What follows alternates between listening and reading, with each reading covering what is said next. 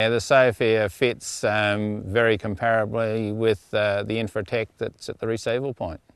The reliability from our experience of this season has been very good.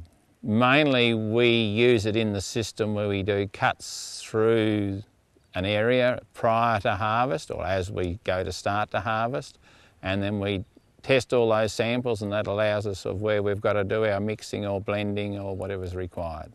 We've found the Sofia grain tester very good in the sense that it's given those options, as I stated earlier, in the paddock, on farm, and for us into the future that's going to be very important.